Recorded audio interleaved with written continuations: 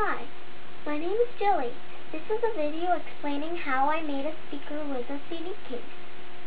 I started with some research about magnetism. I found that magnets have two poles, north and south. Opposite poles attract. That means north is attracted to south. But two norths or two souths repel each other.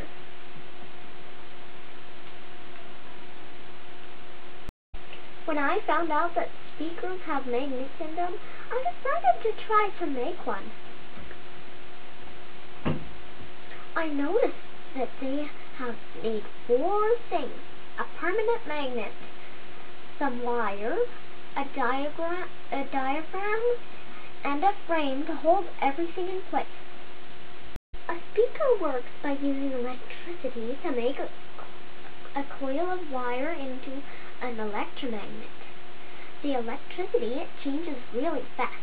That makes the magnetic field of the coil change. The coil is around the magnet.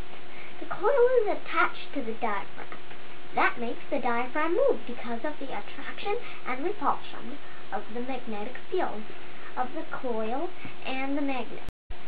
My dad and I did some experiments to see what we can make into a speaker. We found out it is easy to make a speaker. Anything that the coil can move easily will make sound. We tried food containers and metal bowls. Then I had the idea to use the CD case. The front of the case is the diaphragm. The back of the case is the frame to hold the magnet in place. The coil of wire is glued or taped to the front cover. The coil needs to be a little bigger than the magnet. We used this container to wrap the wire on. We wrapped it about 75 times. This is how we did it.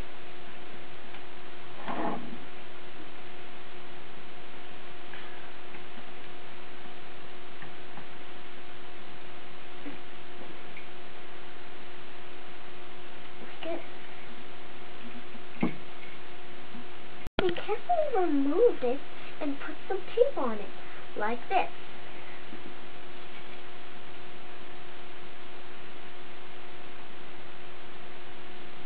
Now we glue the coil to the CD cover.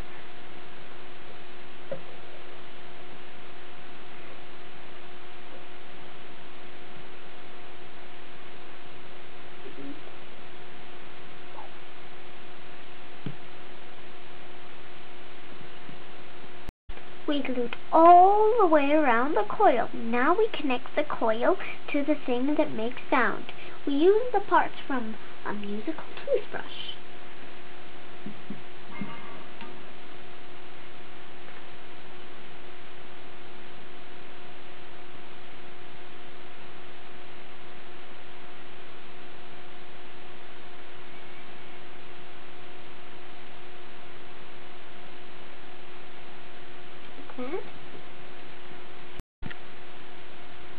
Now we'll connect the other side.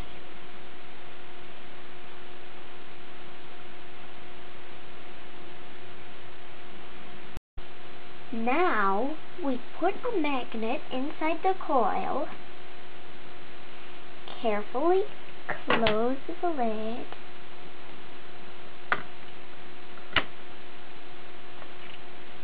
put another magnet on top of the first one to hold it in place. Now try it. Flip it over.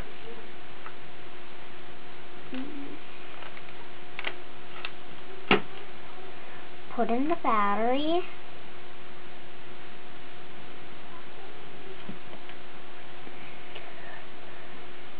And press the button.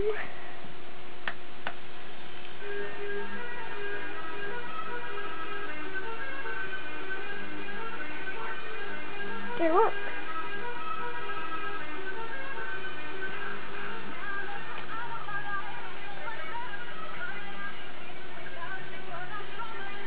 It sounds better if you leave it flat on the desk.